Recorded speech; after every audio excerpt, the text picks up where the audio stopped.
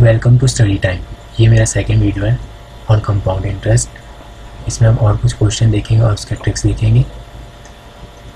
तो late we start. हमारा first question है, find the compound interest on ₹15,600 for 9 month at the rate of 16% per annum कंपाउंडली quarterly. हमारे पास principal कितना है 15,600, time हमारे पास 9 मंथ है और रेट ऑफ इंटरेस्ट है 16%। तो हम 9 मंथ को क्या लिख सकते हैं, 9/12 जो कि होता है हमारे पास 9/12 जो कि हमारे पास होता है 3/4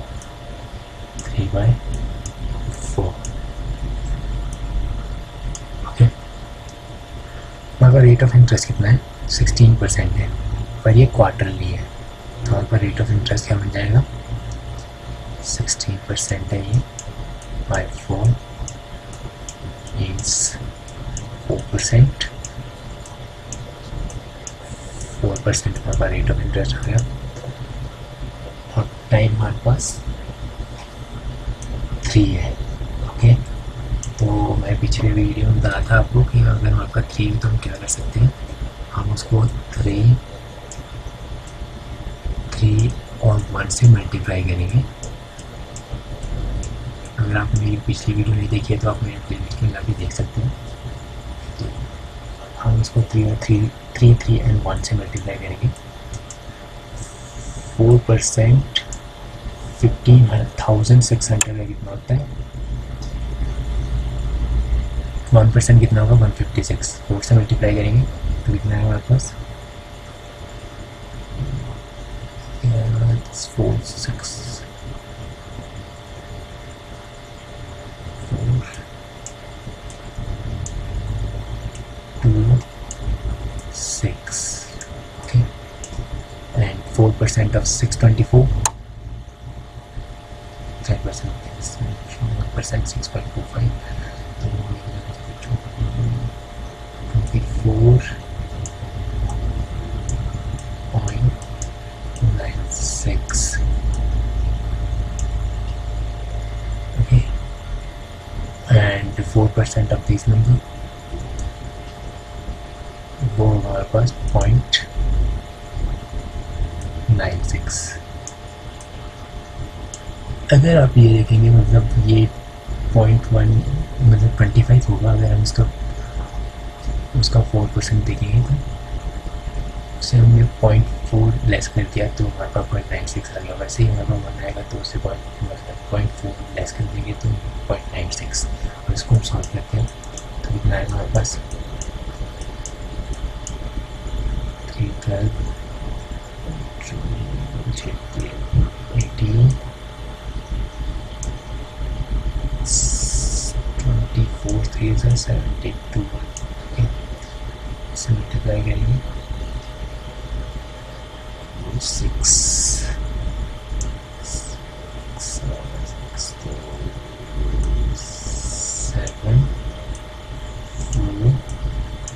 4.88 से करेंगे तो ये ऐड नहीं 6। अब हम इसे ऐड कर देंगे। अगर इसको ऐड प्लस करेंगे तो कितना आएगा 4 इसमें 84.84 इसको ऐड करेंगे तो ये स्क्वायर में था तो ये इससे आ जाएगा 14,119 ये हमारा आंसर आएगा। तो हम इसी मेथड के हिसाब से हम इसको इजीली सॉल्व कर सकते हैं। और हम नेक्स्ट क्वेश्चन देखते हैं।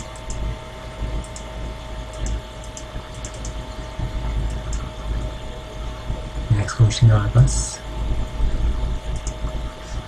In how many year will a some of ₹800 at 10% per annum compounding half yearly becomes ₹926.10। हमारे पास प्रिंसिपल दिया है 800, रेट ऑफ इंटरेस्ट 10% और ये हाफ ईयरली है, दैट मीन 2 टाइम्स हो जाएगा यहाँ पर ईयर में। एंड और ये बन जाता है हमारे पास 926.16। अगर हम 900 800 और 926.16 में डिफरेंस देखेंगे तो इतना आएगा आपका 126.10। ओके, अगर हम इसका हाफ करते तो कितना आएगा, हाफ करेंगे, हाफ वन ईयर में देखेंगे तो हाफ करेंगे अगर हम इसका तो ये आएगा हमारे पास 126.63। तो 63 का तो नहीं हो सकता 10%, ये हमारा 5% हो जाएगा क्योंकि हम हाफ ईयर लिया है तो ये रेट ऑफ इंटरेस्ट हमारा 5% हो जाएगा।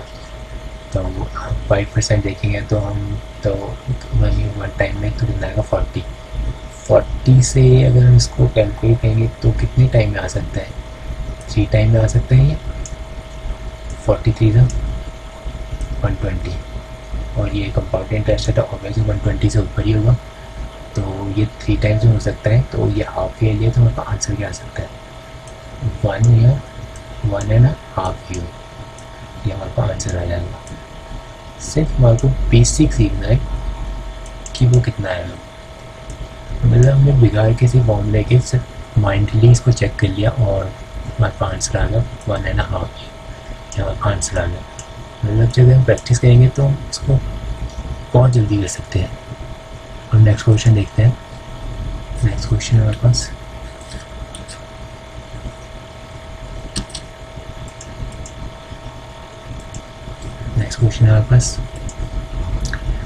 if the compound interest on the sum for 2 years at 12.5% per annum is 510, the simple interest on same sum at the same rate for the same period of times is, हमारे पास time कितना दिया हुआ है, हमारे पास time 2 years दिया हुआ है। Okay, और ये 2 years में ये जो हमारे पास रेट ऑफ इंटरेस्ट है 12.5, वो इतना बन जाता है हमारे पास कंपाउंड इंटरेस्ट, हमारे सीधे दिया हुआ है जो कि 510 है। ओके, 510 ये हमारे पास सीधे दिया हुआ है। 2 year में ये कितना हो जाता है, वो अगर हम इसको चेक करेंगे तो ये हम इसका से भी कर सकते हैं 12.5 प्लस 12.5 प्लस 12.5 मल्टीप्लाई 12.5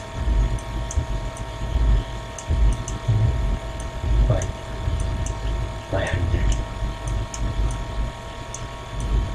अगर हम इसको प्लस करेंगे तो कितना आएगा 25। ओके, और इसको हमने मल्टीप्लाई करके कितना होता है 125 में कितना, 125 का स्क्वायर कितना होता है 25 एक्स्ट्रा है 100 से, तो 125 प्लस 50 150 हो जाएगा, और 25 का स्क्वायर का होता है 625, तो 150 प्लस 6 156.25 क्योंकि ये 5 है और ये 100 है, ये 100 है डिवाइड बाय 100, तो ये इसको इससे करेंगे तो ये पॉइंट होगा यहाँ पे आ जाएगा, और इसको ऐड करेंगे तो हमारे पास कितना आएगा, ये आएगा 26.56। ओके, तो ये जो 510 है वो हमारे पास 26.56 है, 6.56 हमें निकालना क्या है। अगर हम सिंपल इंटरेस्ट में ये देखें तो कितना आएगा हमारे पास 25%। तो ये पूछा उसने कि सिंपल इंटरेस्ट कितना होगा इसका, यहाँ का कंपाउंड इंटरेस्ट दिया है तो सिंपल इंटरेस्ट कितना होगा। अगर इसे सॉल्व करेंगे तो 600 यहाँ पर चले जाएगा, 0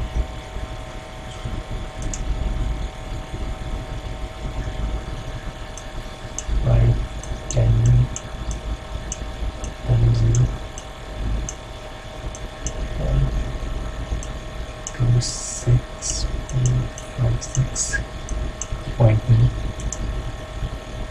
जगह हमने 100 ले लिया यहाँ पे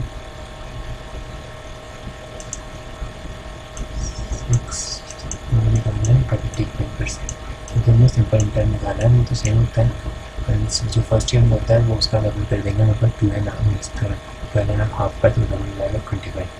अब हम इसको इससे डिवाइड करेंगे तो कितना आएगा 25 की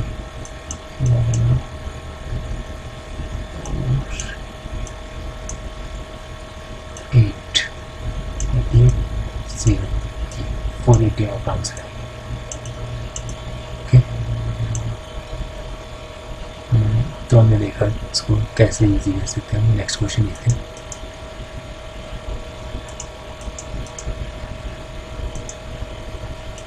The compound interest on a certain sum for at 10% per annum is 525.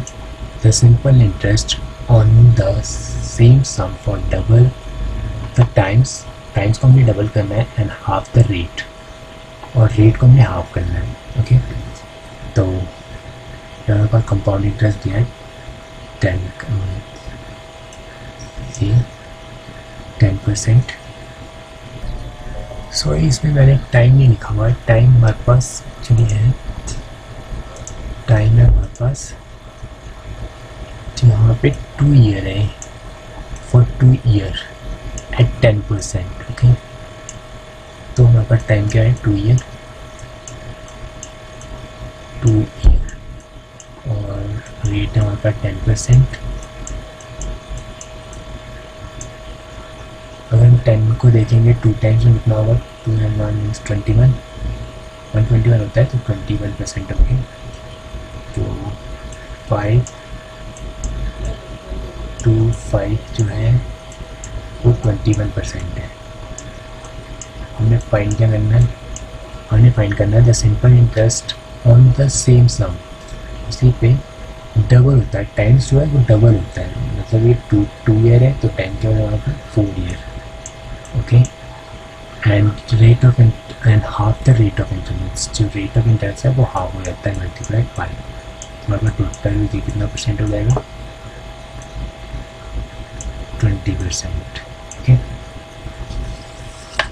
ये 20% हो जाएगा, तो हमें फाइंड करना है, हमें यही फाइंड करना है, 20% फाइंड करना है। अगर इसे डिवाइड करेंगे तो कितना आएगा 2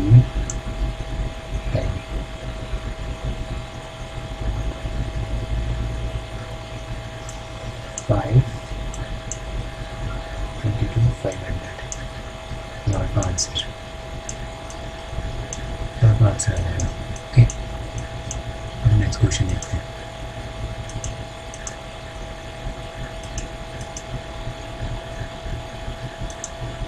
नेक्स्ट क्वेश्चन बोलता हूँ,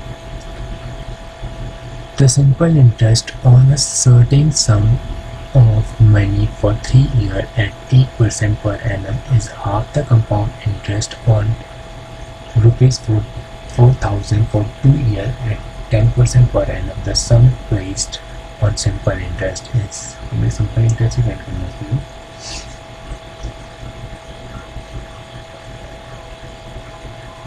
तब हमारा टाइम क्या है 3 years है, और रेट ऑफ इंटरेस्ट 8% है।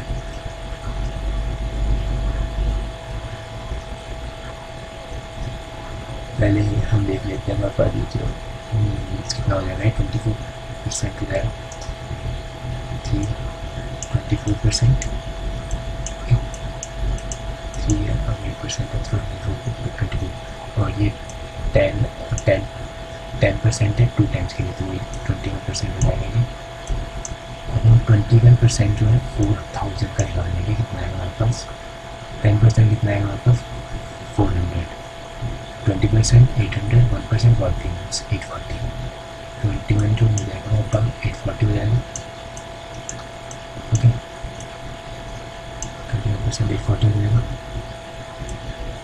तो इसने बोला हाफ द कंपाउंड इंटरेस्ट, जो हमारा कंपाउंड इंटरेस्ट है उसके हाफ है ये, तो जो हमारे पास हाफ क्या हो जाएगा हमारे पास 420 जो है 24 के बराबर है। फाइंड करना है इसका सम, तो हम इसका 100% निकाल लेंगे।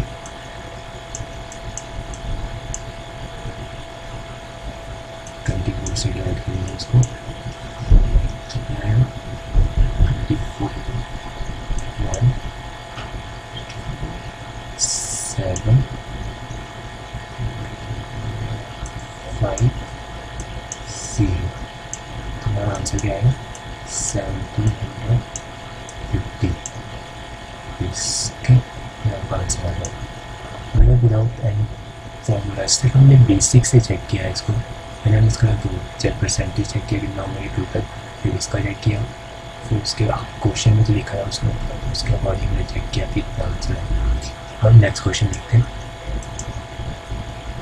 नेक्स्ट क्वेश्चन आता है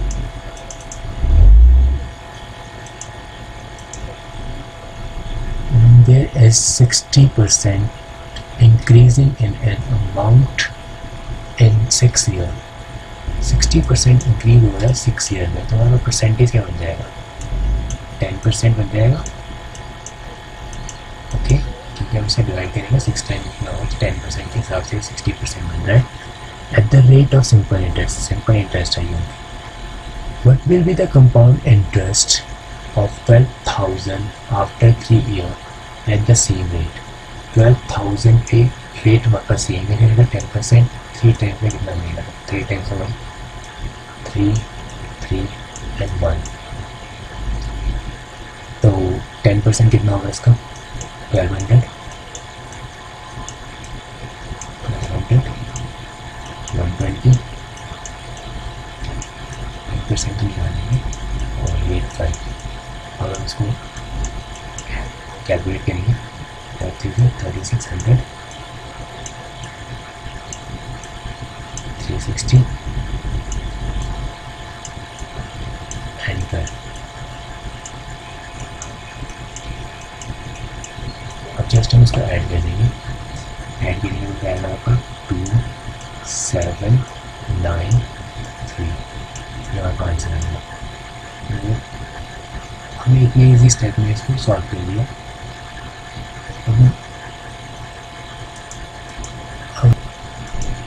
अगर आपको ये वीडियो अच्छी लगी तो आप इसे शेयर कीजिए, लाइक कीजिए और मेरे और ट्रिक्स के लिए आप इस चैनल को सब्सक्राइब भी कीजिए। Thank you for watching study time.